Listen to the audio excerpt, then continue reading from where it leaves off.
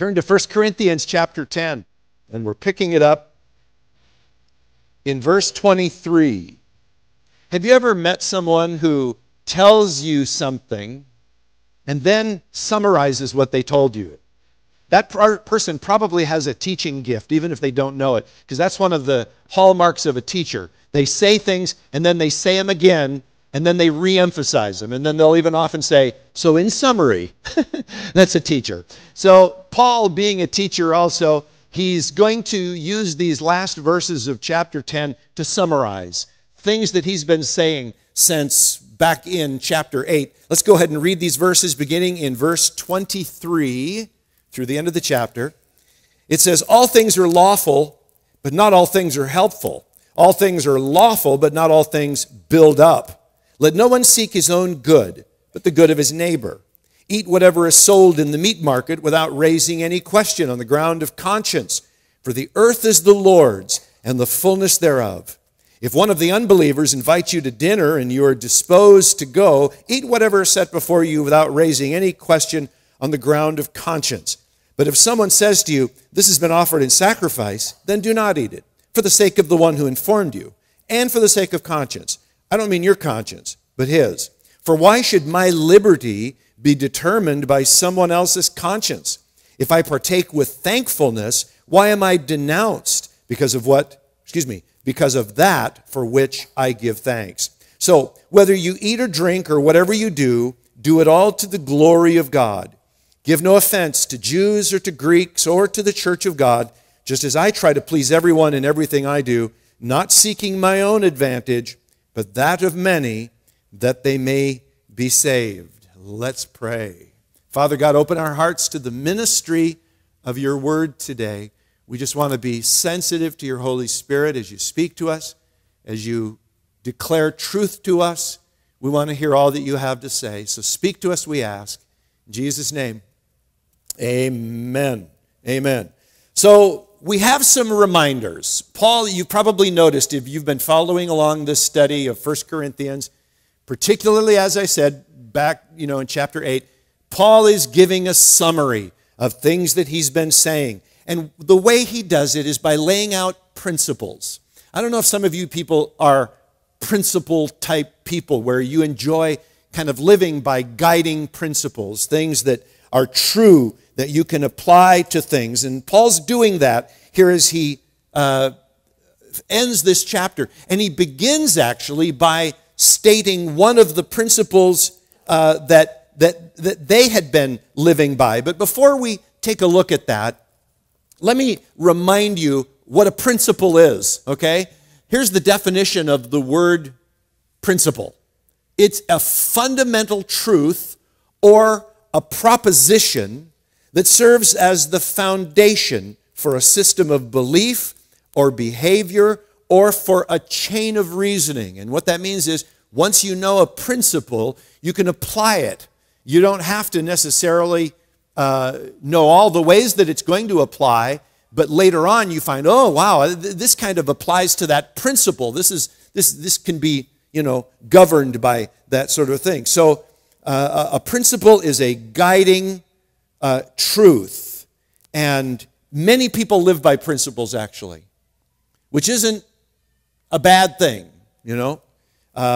But there are a lot of principles that are really weird in the world. The world lives by principles too. You might not be surprised to hear.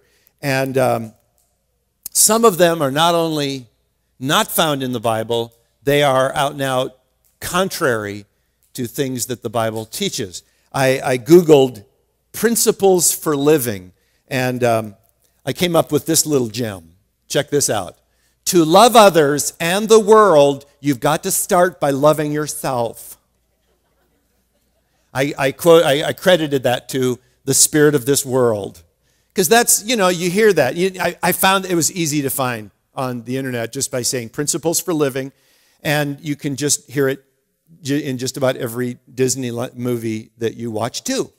Because it's all there, right? So that's a dumb one. But it's still a very popular principle, even though it runs contrary to the Word of God. In fact, you're going to find that that principle that we just put up is really the opposite of what Paul is going to be saying in the last part of 1 Corinthians chapter 10. He's going to be saying the opposite of that. The world says you got to love yourself first before you can love others. Paul says, get busy loving others. I don't care how you feel about yourself or what's going on in your own heart. Get busy walking in obedience to loving other people and showing that love to other people. And the rest falls in place. Let's see how he begins to speak of these things. He begins by repeating, as I said, a principle that had been expressed earlier. Look in verse 23. And the principle is the first part, all things are lawful. Now that's the principle that the Corinthians liked to recite and they liked to live by. But the problem is it's not complete. So Paul adds to it. And he says, but not all things are helpful. And then he quotes their principle, but then adds to it again. All things are lawful. That's what they like to say. But he adds, but not all things build up. You see, some principles may sound fine insofar as they go, but sometimes, many times, they don't go far enough. And the Corinthians were fond of saying, all things are lawful for me, but they didn't always have the right heart attitude when it came to living out things that were lawful for them. And it ended up that their love and appreciation for their Christian liberty gave too much room for selfishness. And that's what Paul's been saying over the course of the last few chapters. That's fine to say all things are lawful for me. But if you're saying it with a self-centered attitude, you're not going to love your brother and sister in Christ, and you're not going to care about the lost. You're not going to care about bringing them to a saving knowledge of Jesus Christ. So you see, some of these principles that sound good on the outside can be really, really self-directed and self-centered. And you know, being selfish is frankly one of the toughest things for us to admit to. I don't particularly enjoy admitting that I'm a selfish man, but it is a reality in my life, and I have learned it. God has shown me, and there's not a shadow of a doubt in my mind that I'm a selfish man, that I think very selfishly. I'm very self-centered in my thoughts, and I don't know if I'll shock you or not, but I don't think I'm alone. I think there's a few folks that join me in that respect. But that's why he goes on to say for us here in verse 24 in your Bible, let no one seek his own good, but the good of his neighbor. And what he's saying by that is just because something is good for me, which I'm very aware of what's good for me, doesn't mean it's necessarily good for others. And he's basically saying and reminding us here that we need to consider what is good for others, even above and beyond what's good for ourselves. And then in verse 25, Paul makes another summary statement about something that they've been covering. He's been covering here for the last few chapters, and that's this issue of eating meat sacrificed to idols. You're probably getting tired of hearing about it, but here's the summary. Eat whatever is sold in the meat market, without raising questions on the ground of conscience. William Barclay says, don't ask fussy questions. And by the way, this ran contrary to the Jewish way of shopping and thinking and talking about. Before they would buy things, they would ask all kinds of penetrating questions about it because they were very legalistic in their approach to things. And my wife tells me it's just flat out rude. We've been, I didn't know that, but we would go to dinner places, and I would just ask, we'd be eating. I say, hey, this is good. What's this? What's in this? And we'd get home and she'd say, don't ever ask what's in something. That's not nice. Oh, okay. So she'd tell me not to be so fussy, about things. And you know what? She's right. And most of the time I don't want to know, what's in things. But, Paul's saying, don't worry about where it came from when you go to the meat market. Why? And then he recites another principle right from God's word. Look at verse 26. For the earth is the Lord's and the fullness thereof. Not only is this a principle, this is actual quotation from Psalm chapter 24. David wrote this, for the earth is the Lord's and the fullness thereof. What basically does that mean? It means it all belongs to God anyway. He created it. You'll remember in Genesis, he declared it good, right? And so don't get so whacked out about it, you know. There's this interesting sort of a tendency that we human beings have to try to find some kind of evil connotation in things or animals or something from the world. And I get this. I do. I get it. I know that some symbols and even some animals have been used very negatively in demonic and very dark ways. I get that. To the point where, you know, if somebody uses a goat head, and I'm not talking about those little seeds you step on and make you cry, I'm talking about a real goat head with the horn. You know, people look at a goat head and it has become a symbol of some demonic. I get that. I know that. That doesn't mean that goats are bad or that even a goat head, if you will, a skull of a goat is like, you know, I'm not going to have one of those things around, sort of a thing. You know, we kind of get all weirded out and we forget that the earth is the Lord's and the fullness thereof, or as the NIV says, and everything in it, right? So, you know, something to remember, and that's a good principle. Paul goes on saying in verse 27, if one of the unbelievers invites you to dinner and you're disposed to go, he says, just eat what's set before you without asking him what's in it. Oh, no. Without raising any questions on the ground of conscience. In other words, you know, when you're eating with unbelievers, don't even talk about what exactly is being eaten or where the meat came from or whatever. Just don't even bring it up because it's not important. But then he goes on to say this in verse 28. But if someone says to you, and by the way, the inference here is that this someone is a believer who has a weak conscience, okay? So let's assume that for a moment. If someone says to you, this has been offered in sacrifice, he says, then do not eat it. For the sake of the one who informed you and for the sake of conscience. I don't mean your conscience, but his. All right, so he says, if someone at the gathering announces to you, you're with a group of unbelievers and maybe some believers sprinkled in, and one of the believers says to you, you know, this meat was sacrificed to an idol. He's like, okay, they just basically ruined it for you, but that's okay. Just don't eat it for their sake. Now, why does he say that? And why do we infer or believe that he's referring to a believer here with a weak conscience? Who else would care? Right? An unbeliever isn't going to care where the meat came from. They're used to eating meat sacrificed to idols all the time. It's what they do, right? So the only person that's going to care and make mention of it is a believer who still thinks that it's wrong to eat meat sacrificed to an idol because they're still carrying some of their pagan remnants of thought and so forth, and they actually honestly believe that eating that meat is going to defile you. So he says, you know what? If their conscience is weak, then don't eat it for the sake of their conscience. And be thinking about them. And then he adds this, here at the end of verse 29. He says, for why should my liberty be determined by someone else's conscience? And what Paul is saying here is, why expose your freedom to condemnation from others? Okay?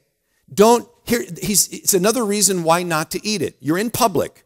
You're in a public, well, or even if you're in a private setting and you're mixed with believers and unbelievers, and somebody says to you, this meat was sacrificed to an idol. You have the liberty to eat that meat. But why would you expose your liberty to someone else's condemnation? That's the question that he's asking here.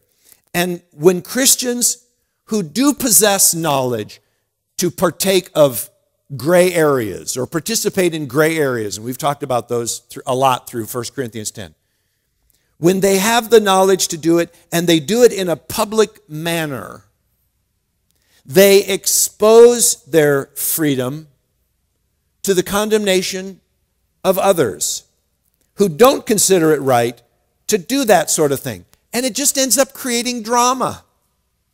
And I know some people like drama, but let's not go there, because we've got enough drama in our lives that we don't need to create it. And frankly, it creates a bad witness in the body of Christ. You know? Then Paul repeats his earlier question in kind of a different way. Verse 30. He says, if I partake with thankfulness, why am I denounced? Because of that for which I give thanks. In other words, it's better to deny myself the exercise of my freedom and not allow my freedom to be spoken of as evil by others. Don't let your freedom become the root of malicious talk or something like that. Now, somebody might be thinking to themselves at this point, you know what? I really don't care if somebody doesn't happen to like the choices I make in my life. These things are not unbiblical, they're not wrong, they're not immoral, and they're not illegal. So frankly, I just don't care. I'm just going to live my life the way I live my life, and if somebody's got a problem with it, that's their problem. I don't know if that sounds like a familiar attitude to you. It might even be yours. It might have been an attitude you heard from someone else.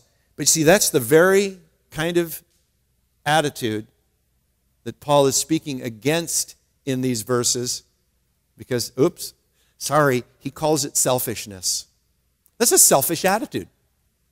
It sounds like a strong attitude, on the outside. Hey, I don't care what people think of me.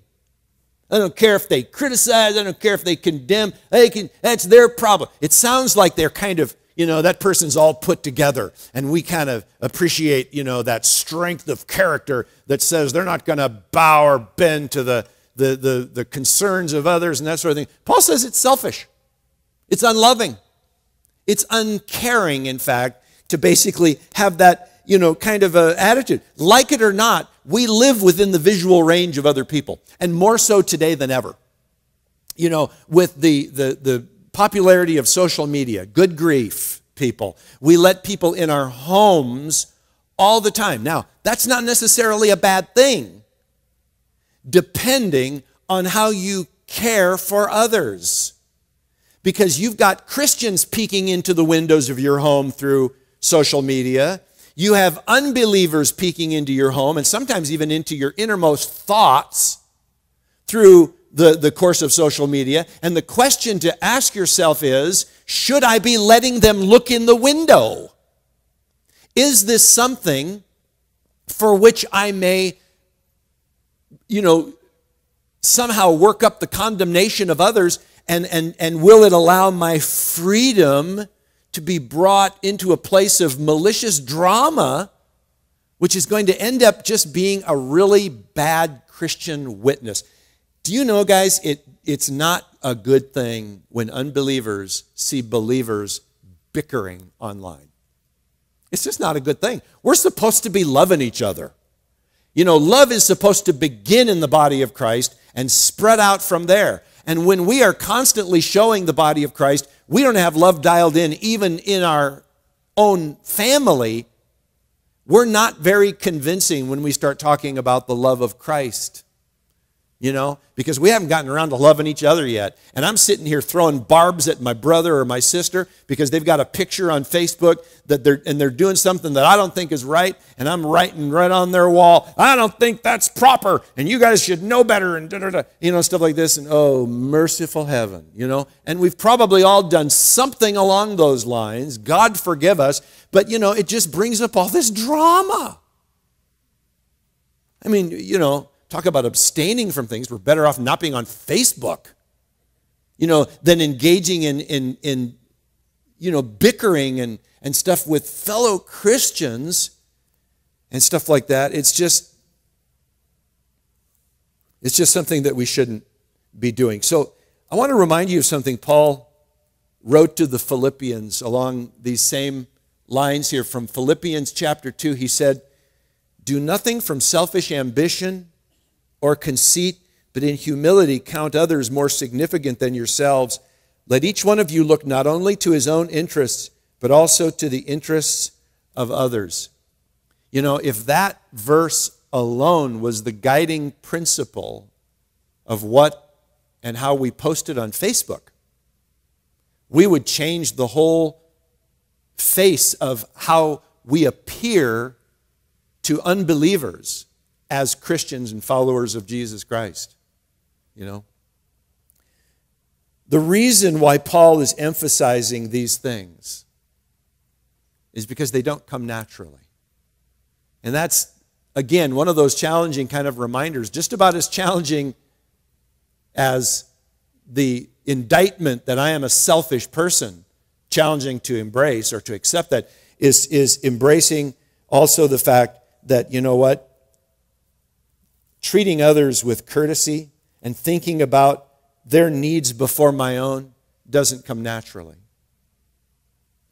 It comes supernaturally. In other words, it's not a work of my flesh that cares first for others, but it is a work of the Spirit who lives within me. And that work of the Spirit is just longing to be expressed.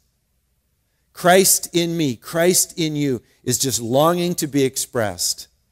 First for others, loving others, putting them first. But it's not going to come naturally. So that's why Paul's reminding us here. And so he ends here with a couple more principles. First, kind of a summary principle of what he's just been saying. Verse 31. So he says, whether you eat or drink or whatever you do, do all to the glory of God. Now there's a verse that's, worthy of your refrigerator, right? Right on the thing, on the front. You could write that on there. Whether you eat or drink, whatever you do it all to the glory of God. That's an excellent principle. You can apply it to to everything, and that sort of thing.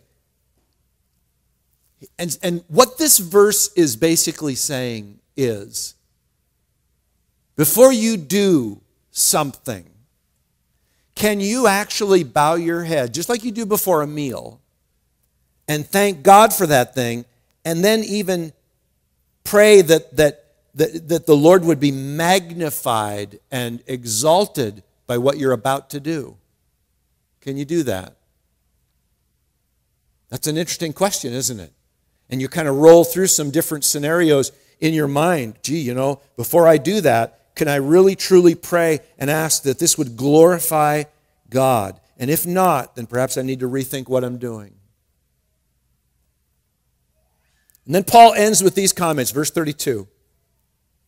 He says, give no offense to Jews or to Greeks or to the church of God. In other words, as much as possible, as much as it's within your ability, live your life in such a way that your actions don't give offense to anyone. Now listen to me.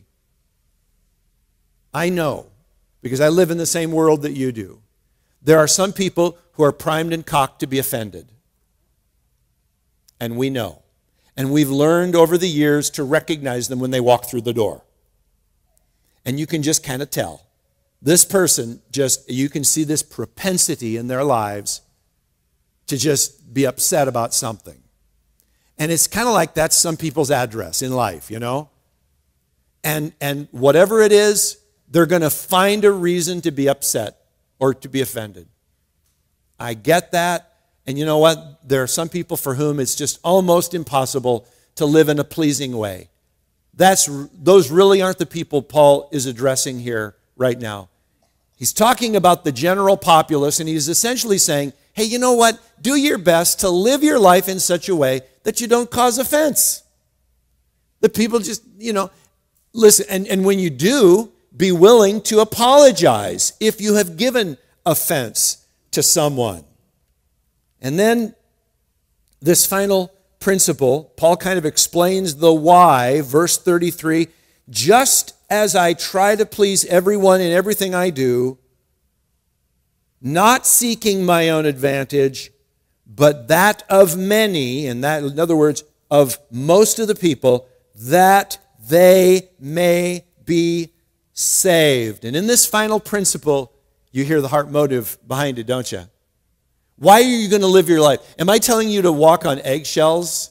Is that what I'm telling you to do? To walk on eggshells just and live a miserable life to try to please all the little picky, snooty people that are constantly picking nits in your life and making life miserable? No.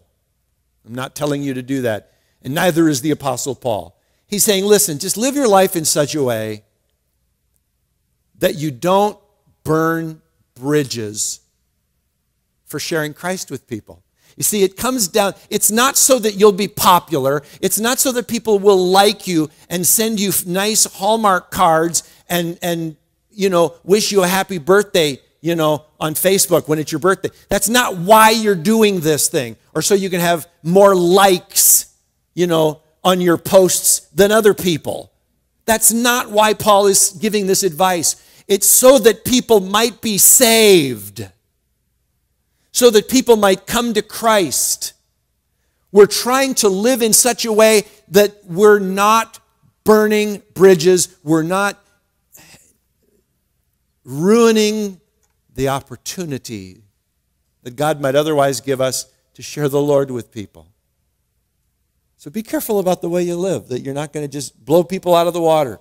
And don't have that attitude, I'm going to live the way I want to live. That person is not going to be effective in the kingdom of God as it relates to just sharing Christ with people, Can you imagine what it would be like if everything you and I did were done so that people might be saved? I mean, think about that for a minute. Everything. Imagine if everything we did, everything we said, was predicated on the idea that I want this person to be saved. And it literally governed our actions.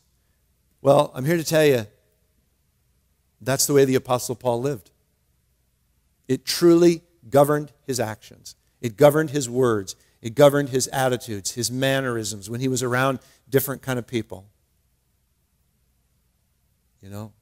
When he was around Jews, he tried very, very hard not to ever give offense. When he was around Gentiles/pagans, he tried very hard not to offend them, not to break that bond of relationship,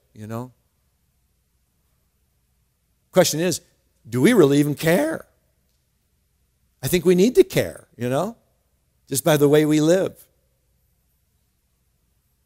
Sometimes people are concerned, that they don't get an opportunity much to witness to people in the workplace or wherever.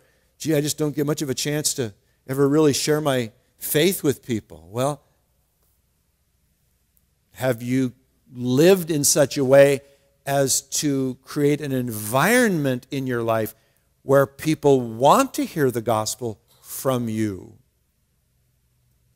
Or have you lived in such a way as to be so irritating to them that they're really not willing to listen because you've never really cared about their lives? So these are some, pretty important exhortations that the Apostle Paul is giving us here in the latter part of chapter 10. But let me, if I could, just end this morning with one more quick comment about living by principles, because, I didn't even count how many principles Paul gave us here in these verses. Maybe some of you did. But there's a lot of them, frankly, in the Word of God. A lot of principles that are laid out in the Scriptures that give us direction on how to live. And they're good to know. And they're even better to incorporate into our Christian walk. But can I just say something very quickly here as we close out this little talk about principles, guiding principles? Principles cannot handle every life situation that you come up against. Nor were they intended to do that. Principles are meant to guide us. They're kind of like those white and yellow stripes on the roadway, They're not going to they're not necessarily going to help you get to your destination, but they'll guide you on the way. And that's what principles kind of, sort of do. They can't tell you everything. They can't show you everything. And here's the point of what I guess I want to end here this morning with. Principles are no substitute for a relationship with Jesus Christ. I say that because I have met Christians over the years who I think lived more by principle than they did by relationship.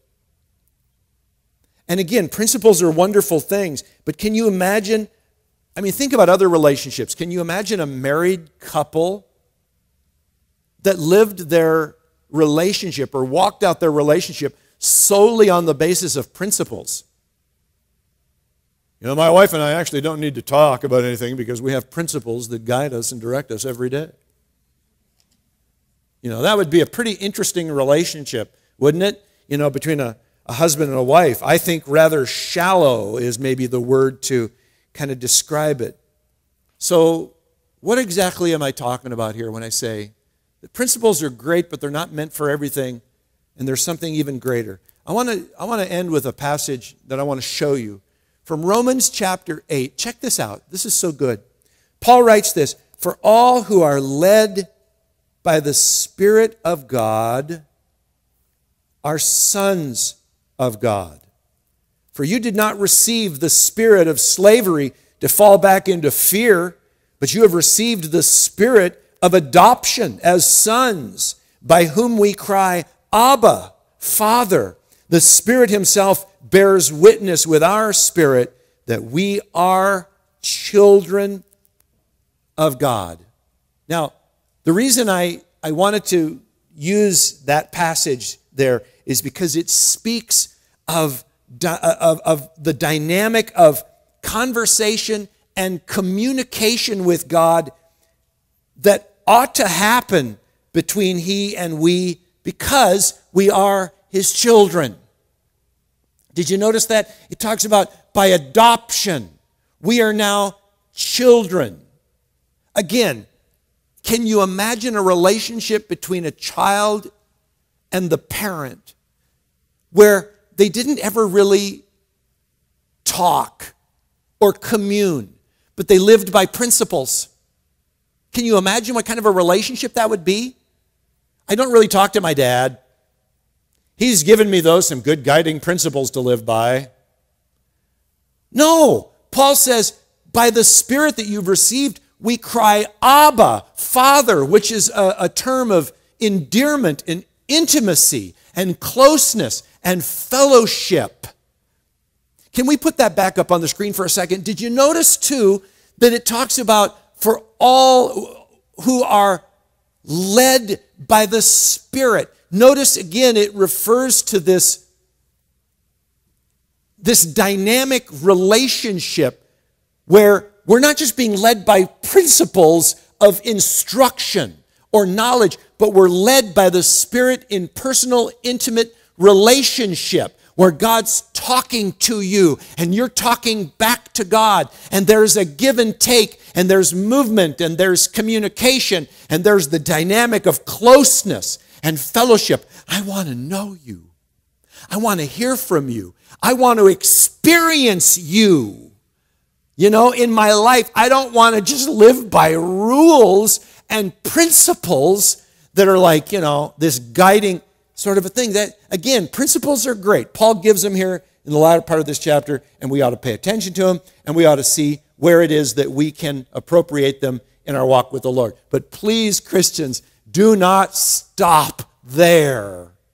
Do not stop living, walking with the Lord just by principle. We must go on to follow this wonderful invitation that we've received from God to be intimate with him and to share the closeness of real, genuine fellowship and relationship. Listen, you can't find that buried in principles. Principles are great, but there's no touch of intimacy and closeness in a principle. I loved when my kids were little and I could just scoop them up in my lap and just give them a bear hug. Now I get to do that with my grandkids. And it's so much fun. And it's funny, the grandkids come over now. Before they even sit down anywhere else, they jump in our laps. And they're getting kind of big for it, a couple of them. Emma's like 12 and has legs sticking out all over the place. And Livy, the same thing, and they just come and hop into our laps, and they're just, they long for that closeness and intimacy. Now imagine if that never ever happened, and I simply said to my grandkids, well, I've got some principles here for you to live by. You go memorize them, and we'll be good. I mean, what kind of a relationship would that be, right? So be careful that you're not living by just principle, but you're instead nurturing a very living and growing relationship with God. I was blessed to hear Amy praying during worship this morning about just that we might have and walk in that relationship with Jesus Christ.